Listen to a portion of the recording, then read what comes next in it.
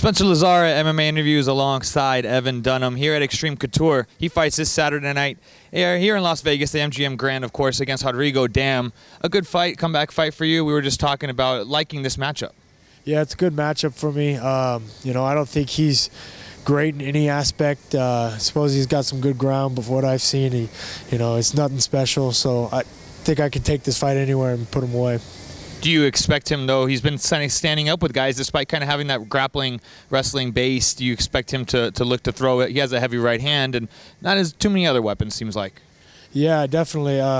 His last couple fights, I noticed he was just trying to stand with guys, and he was, he wasn't doing too well there. And so I expect him to come and stand, and if I hit him with something hard, which I will, he'll probably come hot for that takedown.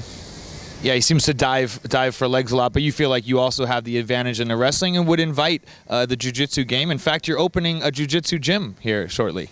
Yeah, I'm opening a gym in February here, in Las Vegas. It's mostly a jiu-jitsu gym. We'll have a little bit of Muay Thai and a little bit of strength conditioning.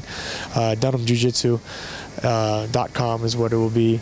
But yeah, if he wants to play the ground game with me, that's cool. I definitely have the upper hand in wrestling, and I'm happy to go on the ground and smash him in. Where do you feel like you would want more? Would you want a submission more, a knockout more? What would be the ideal finish for you in this fight? The ideal finish would just be a finish at all. I don't really care how it comes, but I just want to put him away.